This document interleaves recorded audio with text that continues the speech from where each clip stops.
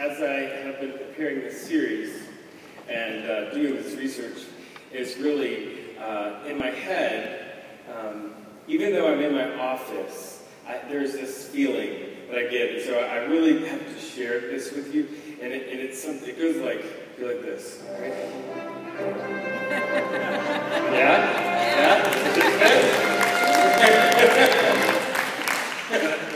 That's right. I had to get special permission from my 5-year-old to bring this. Before I left, he said, "Dad, make sure you come right back home with that." But we're talking about archaeology, and for me, my fascination with archaeology began, I think, with the place that most people begin, and that was with Indiana Jones, right? And I, in my head, I really would. It makes me excited to think that maybe there's some place where I might have to actually swap out a bag of sand for some idol, and then run for my life. But that's really not what archaeology is about. And so, just to start out, we're going to give ourselves a little bit of an education on archaeology. Archaeology 101, a very basic understanding of how they do things, so that when we're talking, we kind of are all on the same page. So it starts with, and I'm going to just do a disclaimer, I am not an archaeologist. However, I've consulted a couple of archaeologists in doing research and got our sources from them. And I'm hoping, actually, at the very last week, we're going to Skype with an archaeologist because we're going to be talking about his dig. And I think we're going to be able to work that out and have that live for us here. He looks like Indiana Jones, but with red hair, and not at all like Harrison Ford. So that's unfortunate. But anyway, so here's how this goes. But all of this is about archaeology in Israel. And so all of my study and research has been in that area. So these kind of things might not be exactly how it's done everywhere. But in Israel, when they're looking for a site, when they're looking for a place where they're going to excavate, generally they're looking for something called a tel. T-E-L. And the tel is it's a big mound of earth.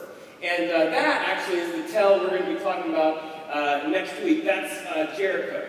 And so, what they kind of look around. They say, "Okay, this is right in the region where we expect this site to be," and they start looking around for big piles of dirt that don't make sense, right? Because the reason that they end up as big piles of dirt is because when the first people settle an area, and they make their houses and huts, and then the stronger tribe comes along. And they have a battle, and they knock down all of their huts, and they build their own huts kind of on top of that, right? And then they progress on, and they become a city, and they've got walls, and then their city, of course, isn't the strongest city around, and so a neighboring city comes and attacks them, and they knock everything down, and they build back up. And so what happens over time is there's kind of layers. I think of it growing up in Panama City and now living in Mobile. It's kind of like the hurricanes.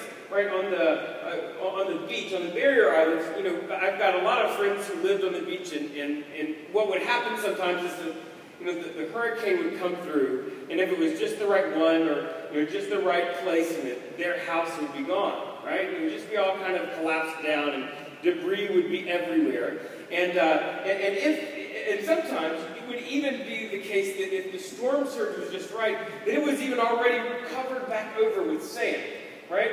And so you could actually just put new posts down, right, for your nice house this time that's going to be more sturdy, and build on top of it, right? And you can imagine what happens is as that happens, if that happens over and over again, then you end up having like layers and layers, like a multi-layer cake of debris and of kind of civilization. Those are actually called stratum or strata. And so this is I think you can see it there. So you see there's a couple of different types of blocks, right? You've got this one here, and then you've got this one here, and you can't see, but right in here you can see that there's nothing in the original image. And so what happens is there's layers and layers of all of this debris. And you can, And so obviously the most recent layer, the one on the top, is the most recent. And so as you kind of go deeper and deeper, you go further back in time. And then at some point, as you're digging, you get to a point where there's nothing. It's just dirt, and you can kind of mark that as the beginning of the occupation of that site. But the real important question that you've got to ask, that I'm sure is already on your mind, is how do they know when each one of those things happened? Now, when I had this question, my answer to myself was radiocarbon dating. I'm not really sure exactly what that means, but I've heard it in the History Channel specials, right? And so I know that they can take that, and they, there's carbon compounds that decay over time, and they can look and say, okay, look, this is a certain amount of old, right? The problem is that dating, those kind of dating systems, the kind of chemical-based dating systems, are expensive, and they take a long time to do, right? You can't just have a computer and some sort of magic box that you put the stuff in and it spits out a date. It's kind of a big deal. And so there's other ways that they can end up dating these. And, another great way is if you're digging through and you're in a layer and you find some coins with a date on them. Obviously, you find a bunch of coins like that because we're in this kind of time frame. But really, the way that they date almost all of these really old sites in the Near East is something called pottery or ceramic typography, pottery. So pottery is commonplace in the world of the Old Testament, in the world of Jesus. Pottery is what you got everything in, what you held everything in. There were jars and containers for all types of different things. And so what that meant is it was everywhere. And then so when the things were destroyed, you find hundreds and thousands of broken pieces of pottery in all of these layers. And so what they've done is they've been able to match up the layers, or the pottery, to other dating, either the kind of scientific chemical dating, or the coins, or that kind of thing. And it turns out that pottery went in and out of style rather quickly in this area of the world. I think of it kind of like cell phones, right? If in the future they're digging in our fictitious layers upon layers of hurricane destruction on Dolphin Island, right? And they're digging down, and they find my iPhone 5 in one of the layers. They can look and say, okay, the iPhone 5 was really popular around 2012, 2013. They dig a little deeper, and then they find an original iPhone, right? And they say, oh, this must be from mid-2000, 2004. And they might dig down a little deeper and find one of those nice old Nokia flip phones from the late 90s. And if they dig deep enough, they could even find a phone in a bag, right? And you can, it's the same thing, it's cell phones all the way along, but you could really date our culture very well by cell phone discovery in layers. And so it's the same thing with pottery. The pottery has very distinct features, how it was made, the materials it was made out of, and then the shapes, the colors, the style of the pottery. And so, people who, God bless them, I cannot imagine how tedious it is. They'll take that, right? That would be like one box from like a 4 by 4 foot square from one layer. You take that, and they will draw each piece in a very specific technical way, and then they match their drawing to this list of things, this list of already kind of correlated dates for that style of pottery. And so they can take one of those pieces of pottery and look at it and draw it, and then come over here and say, oh, well, that's 550 BC. And so that's a whole lot of what archaeology is. A whole lot of it is digging through layers and layers of history. and locating the dates of those by examining the pottery. Now, that's not the really exciting, dramatic part of archaeology. But it turns out that's actually, as with most things, the day-to-day of archaeology turns out to not be Indiana Jones. It turns out to be little brushes and lots of broken pieces of pottery. We're not going to talk a whole lot more about broken pieces of pottery, if that's okay with you, right? We're going to try to focus on the unusual things. And today, we're going to begin with Noah's Ark. So, in Noah's Ark, the story of Noah's Ark is in Genesis. And in Genesis chapter 8, verse 4, we find that the ark comes to rest on the mountains of Ararat. The mountains of Ararat. Whoa, let's do one of those. There we go. Mountains of Ararat. And in the mountains of Ararat, we know where those are. They are in current day Turkey and Armenia. So it's a really large swath of mountain ranges. So all of a sudden, just kind of at the beginning, it's clear that it's not going to be easy to find this boat that was, 6,000, 7,000, 8,000 years ago, floating around and comes to rest on one of these mountains. Not just because it's wood on a mountain, but also the mountains, a lot of them are now covered in snow. And so not only are you going to be trying to find something that's been there for a long time, it's probably covered up, but you're in places where it could be covered up with snow yesterday, right? And so this is a very, very difficult location to find something. Now, that does not stop people from trying, of course, right? One of the most well-known persons who claimed to have found Noah's Ark, he went on an expedition in 2006. It was a former SWAT team member named Bob Cornuke. Now, if you think I may have misspoke, I didn't. I did not say an archaeologist or a geologist or a historian or any sort of professionally trained person in ancient Near Eastern history or archaeology. Okay? It's a SWAT guy. I got a former SWAT team member. So, it was an expedition with him and a whole lot of cameras from the Discovery Channel.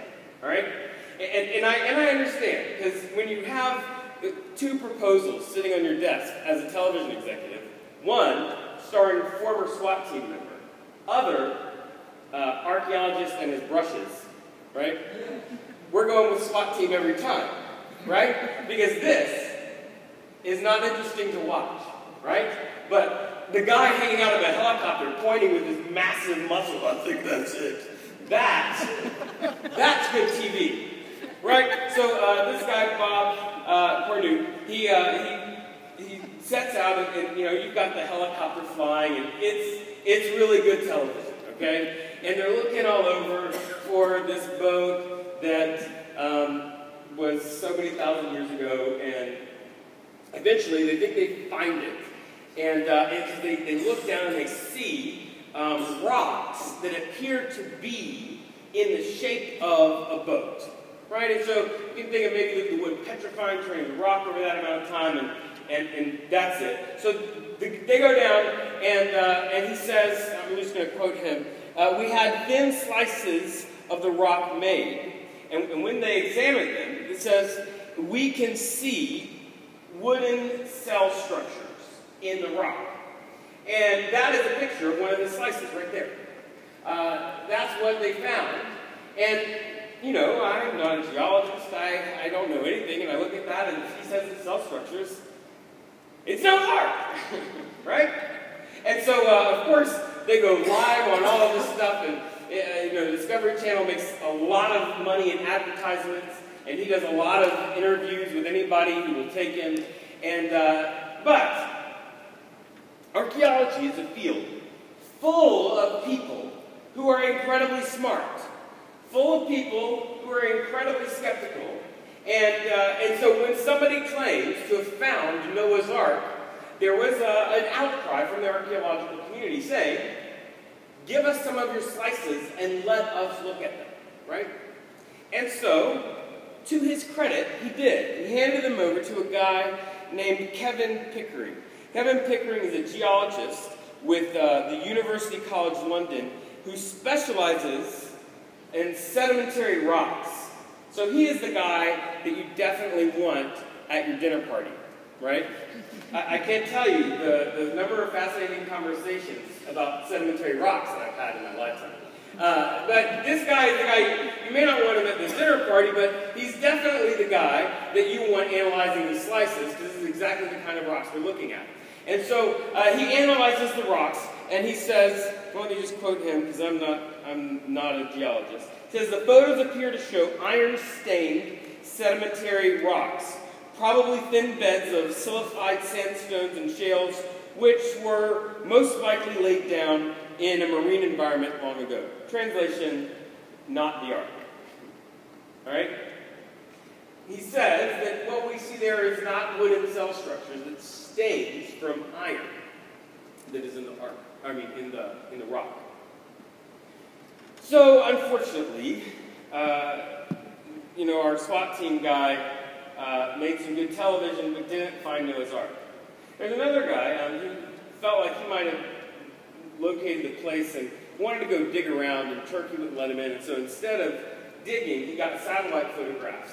And he got NASA satellite photographs of the region, and he published a work that identified this little piece of the image and said, hey, that's Noah's Ark, right? But it turns out also not Noah's Ark. You can find out a lot of information from satellite photos, but it's not really great archaeological practices. Now, conclusion of Noah's Ark, archaeologically speaking, is we don't know where it is. We just don't know. We don't know, and the other problem with Noah's Ark is that scholars that are really experts in the literature from this region, from this time frame, they point to the fact that Noah, it may be, the story in the Bible may be more like a parable and less like a history.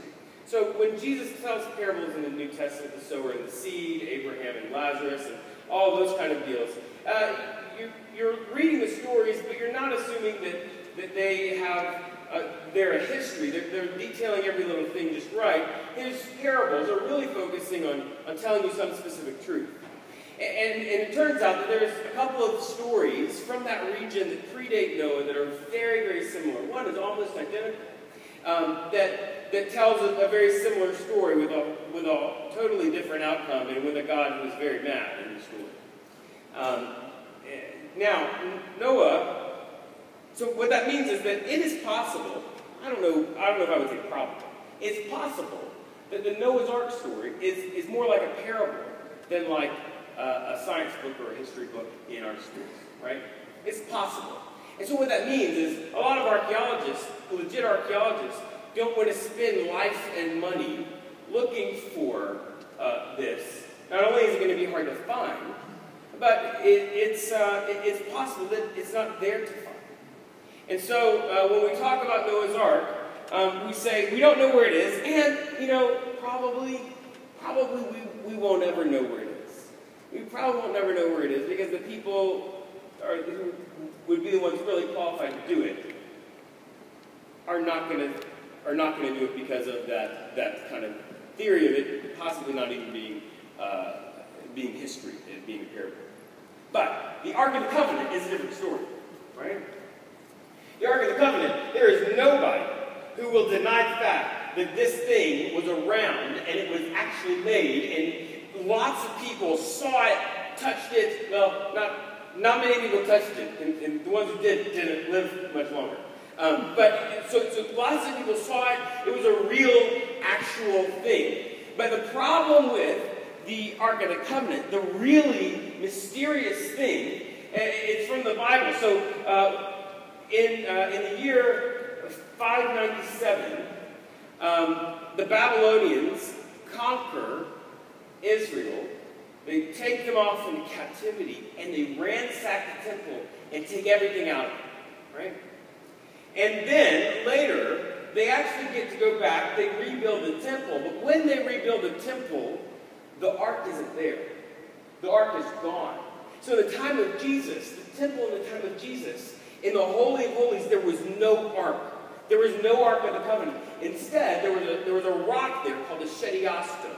And the Shediostum, it's still in the dome of the rock, right? The Muslim temple. It's got, you could go look at, if you're a Muslim, you could go and look at that rock. But the Shediostum is said to be the stone, it's said to be the place where God reached down and picked up dust and breathed into it and made man. It's said to be the same place where Abraham came to sacrifice Isaac, and all of that. It's a really powerful location, and that stone is a big part of it. So that's what was in the temple. The question is, where did it go? Now, if you just read the Bible, you assume that when they took all the stuff out of the temple, they just didn't give that back. Right?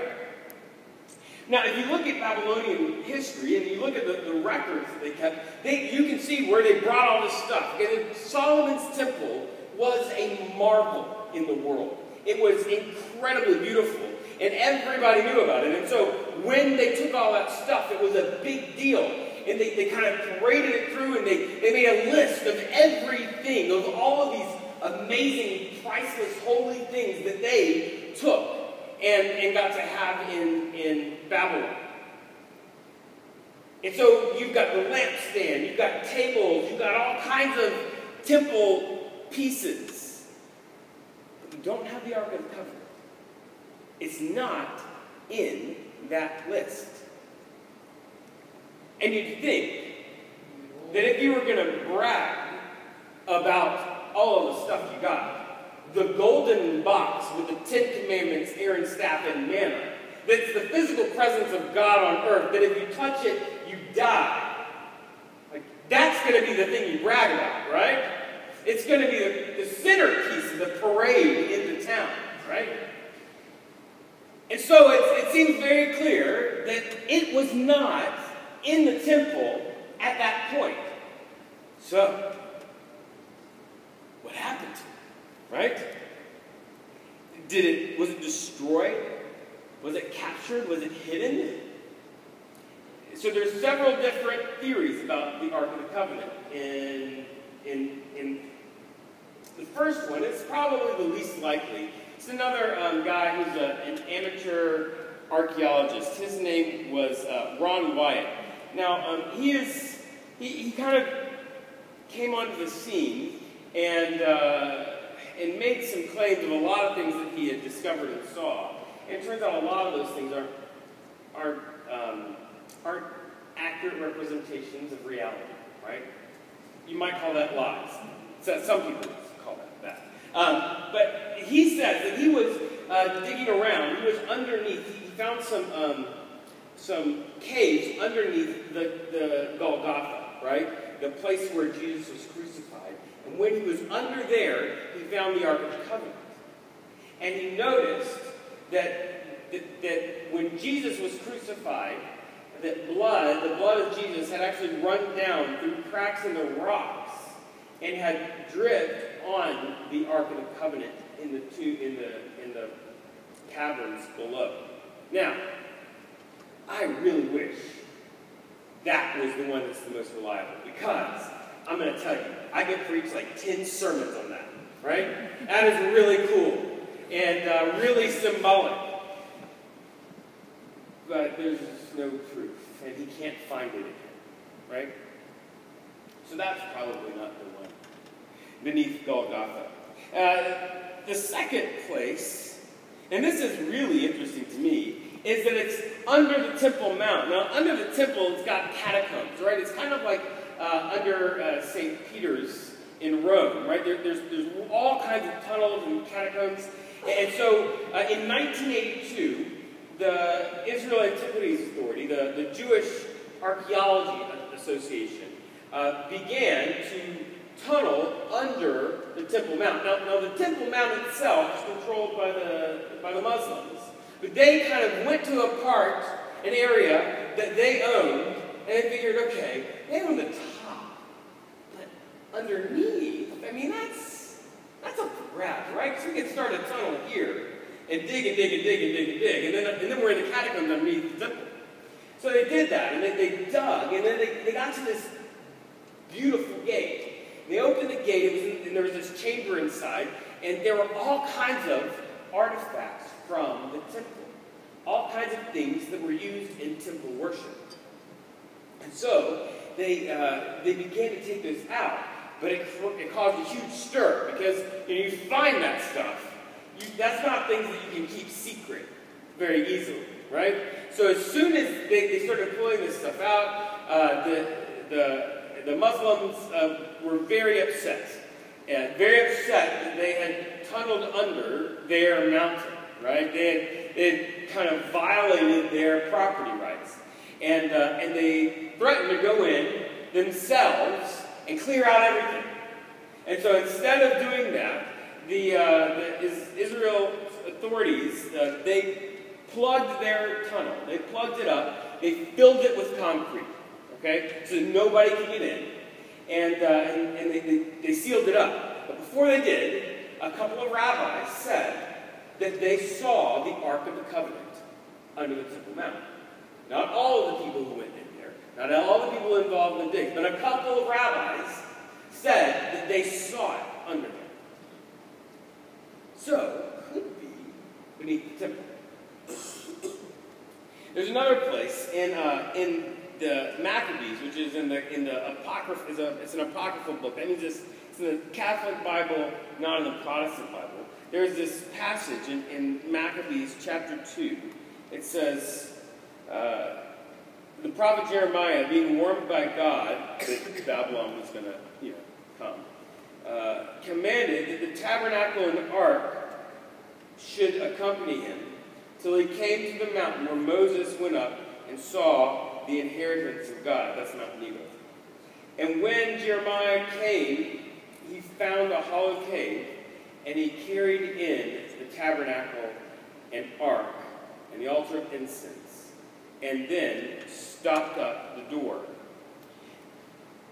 And so that's in Maccabees it says that he went and hid it. And then after that it says that when they went back to mark where it was, the people that he sent to mark it couldn't find it. And for them it says, well, when God wants the ark to be found, it'll be found. So maybe it's in this mountain, Mount Nebo, but it's another fool's errand to try to find something like that. A cave that was sealed up thousands of years ago, it's going to be very difficult to find. But there's another place. It's that it was that before Babylon ransacked the temple, it made its way to Ethiopia. Now, I find this story really fascinating, really interesting. I don't know why that people say this is the most plausible. As a matter of fact, National Geographic says that this is the most plausible theory for the location of the ark. So I'm not National Geographic, so we're just going to go with that. This is the most plausible theory. So here's the story. Obviously before Babylon came and did all of what they horribly did, it made its way to Ethiopia by way of the Queen of Sheba. So the Queen of Sheba goes to visit Solomon. That's in the Bible. And in the stories in Ethiopia, she went to visit Solomon. Let's see, it's got a great term for this. She went to visit Solomon to receive from his wisdom, if you know what I mean. And so she went there, she received from his wisdom, and on her way back, she found out that she was pregnant. She got all kinds of different wisdom from Solomon. He was a very wise man. So Solomon, she found out that she was pregnant with Solomon's baby on her way home. And she named that child Menelik. So Menelik, when he gets a little bit older, he goes to visit his dad. Now he's a prince. So he doesn't travel by himself. He has an entourage. You know, you're probably talking 20, 30, maybe even 50 people traveling with mentally to go visit his dad, Solomon. And he hangs out with Solomon for a while, and then he comes back home. And when he gets back home, he finds out that some of the people in his party had stolen the ark. They had stolen the Ark of the Covenant from the temple. And because of that, or because of the fact that nobody died, mentally felt that the ark, it was the will of God that the ark had been stolen and made its way there. Because all of the stories that everybody else knows about the ark, you try to do something that God hasn't done with the ark. You know, it's just like lightning bolt to the head, right? And you're gone. So he said, well, if nobody died, then maybe God wants it here. Which is very convenient as far as, you know, if you're thinking of it from a faith perspective of God allowing that to happen so that it's not stolen by Babylon. And so what happens, the rest of the story, I won't go into all the detail, but it moves to a couple of different places for different reasons. And it ends up at a church, the Church of St. Mary of Zion in Axum, Ethiopia. That's a picture of that church. So the ark is said to be in that church. So why haven't we seen all the pictures? Well, it's because that church is built solely for the ark. And there is one priest, he's a monk, who is called the keeper of the ark. And for his whole life, what he does is maintains the ark. He cares for it, he cares for the grounds and everything. It's like, that's his job. He is the only person that is allowed to see it. And then when he dies, another person will be appointed. And this has happened for hundreds and hundreds, you know, supposedly thousands of years, that this has been going on. And so National Geographic sent a reporter to do all their stuff on it. And when their reporter actually went to, this is an Orthodox church, okay? It's an Orthodox church. So he went to basically the Pope of the Orthodox Church, right? The guy who really should know these kind of things. Like you know, if the Ark was in a Methodist church, you know, you would expect at least one of the bishops to know which church it's in, right? So he goes to the Pope of the Orthodox Church and he says, okay, so this, you know, they say they've got the Ark of the Covenant. Is it the Ark of the Covenant? And the Pope of the Orthodox Church says, yes, it is the Ark of the Covenant. So the follow-up question is obviously, what does it look like? And his response is, well, I am not allowed to look at it. The only person that's allowed is the keeper of the ark. Not even the head honcho of the whole thing is allowed in. And so, National Geographic says, Axum, this little building with peeling paint on the roof, is the most plausible location for the Ark of the Covenant. I don't know about you, that kind of gets me excited, right? The idea that it could be there. Now, I mean, I'm not. But the reality is, well, it might not be it. That guy, he might really believe it's the Ark, but, you know, if you let a couple of scientists in with their whatever the tools are that they use to get the radiocarbon dating, you know, it might not turn out to be it. So, why would we even talk about that? Right? If we don't know, why do we spend this kind of time? And see, there's this weird thing that we do. And we do this a lot. And you know, each night we're going to end really talking about faith. Some of these are going to be directly related to the Bible. And some of these are just going to help us understand ourselves. And this is one of those that helps us understand ourselves. See, what happens is there are times where we can really want to find an answer. Really, really want to find an answer. And so we do whatever it takes to get the answer that we want. And there are times that we really want to find a certain answer, and we get to this moment where the answer that's coming back is not the one that we want. there's a book in the Bible called the Book of Job. And Job is a great, it's just really interesting. He has one of these moments where things aren't matching up. So his whole world falls apart. He loses all of his cattle, all of his livestock, so he can't make any money. He loses all of his children, and he gets really sick. Now, the way they understood the faith is if you are a good person, good things happen. If you're a bad person, bad things happen. End of story. If you're a good person that does something bad, a little bad happens. But if you're good in general, you're going to have all good happen to you on the whole. Now, the one thing that we know that we can be confident of about Job is that he was a good person. He was an incredibly good person. He was very, very righteous. And so, he has this very difficult place that he exists in. Everything in my life is falling apart. All these horrible things are happening to me. And I'm a good person. And then he has this belief in God, this faith that says, if I'm a good person, good things happen. Those two things do not match. And he has this really hard time, and his friends come to him, and this is good. His friends come to him, and they all share the same belief. Good guy, good stuff happens. And they say, look, Job, we've got to make this work, right? You obviously aren't good. Because if you were good, we know good things happen. So you aren't good.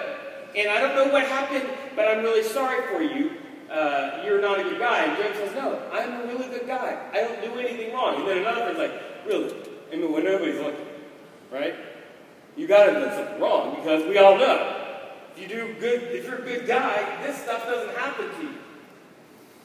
And so, in the story, you have the friends that take these two things and kind of make them fit, right? They say, Job, you're a bad guy. They make all kinds of concessions to make it fit with this belief. But Job doesn't do that. What Job does is he has these two beliefs that disagree. He says, this is true and this is true. And they seem to contradict each other. And what he does is he holds on to both of them and doesn't make them fit. He lives with this ambiguity. He lives with this tension in his world. And he says, God, this does not make sense. I am trying really hard to make sense of this, but it doesn't. You're going to have to explain this to me. And then God doesn't say anything. And then God doesn't answer. And so he asks his friends again. And his friends do the whole same thing. But over and over, he holds on to these two. He says, this is true, and I'm waiting for the solution.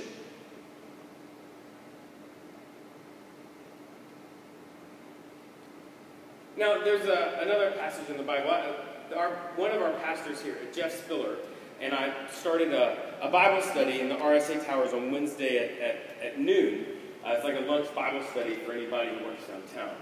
And this last week was our first week. And we talked about this story right here of Mary and Martha. And Mary and Martha is really an interesting story. It's really brief. Yeah. So he goes there, and Martha is preparing food. She's getting ready for dinner. And Mary is sitting at the Lord's feet, listening to what he said. But Martha was distracted by all the preparations that had to be made.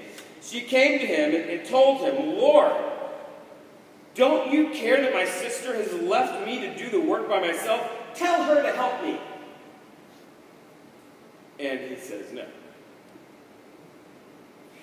And in this story, you've got Martha is telling Jesus what he needs to do and what he needs to say.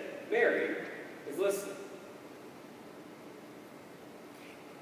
And that telling and listening is what's happening in Job, right? That the friends are telling him what is happening, telling him exactly what's wrong, and telling God how that Job is not righteous. Job is listening. And as difficult as it is, there are times when our faith and our understanding of God doesn't match our world.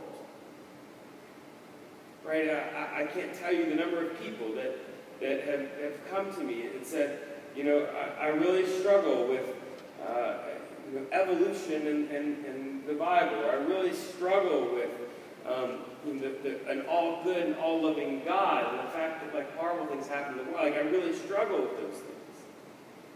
And I believe that these two things are true, but they don't match up. And so you've got an option. Either you dig up some rocks and call it wood, right?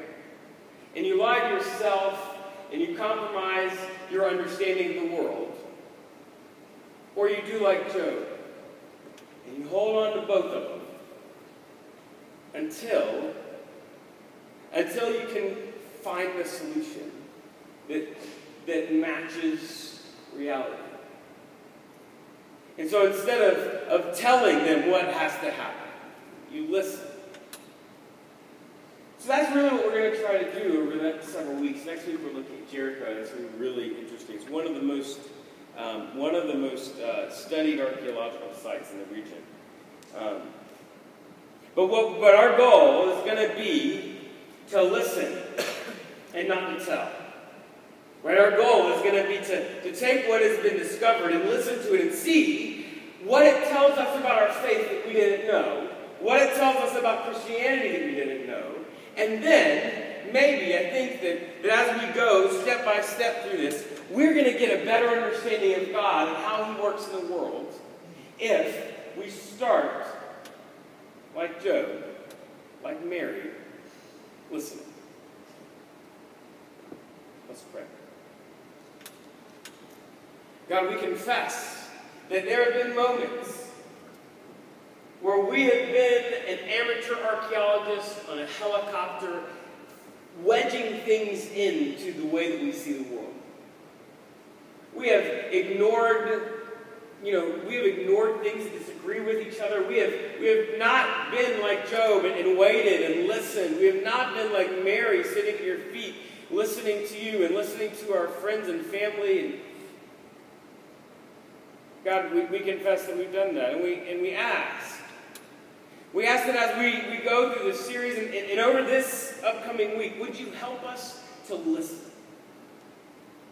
Would you help us to listen to you, to listen to your word, to listen to the people who love us and who are trying to help us grow closer to you? Would you help us to listen? In Jesus' name we pray. Amen. Thank you guys so much for coming. We'll be back here next week. And if you know somebody who might be interested, we've got some flyers on that table. Please take a couple, stick them on a bulletin board at work or however you can help spread the word.